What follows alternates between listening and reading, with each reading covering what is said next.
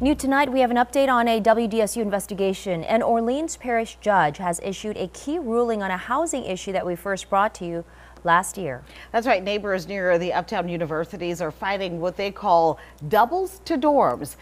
Investors have scooped up homes in the neighborhood, and their renovations add multiple bedrooms that are marketed to college students. The city's Board of Zoning Appeal threw out the building permit for a renovation WDSU highlighted last August. The New York-based real estate investor behind the project challenged that move in court.